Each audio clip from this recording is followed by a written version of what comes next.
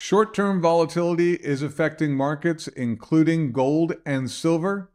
Let's look past today to what experts say could be coming: rate cuts.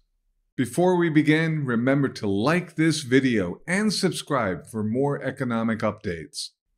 Last week, more dovish remarks from Fed Chair Jerome Powell came in the face of worrisome economic data. This past Wednesday, the Federal Open Market Committee left interest rates unchanged for the 8th straight time. But in his post-meeting press conference, Jerome Powell said that if the data continues to cooperate, then I think a rate cut could be on the table at the September meeting.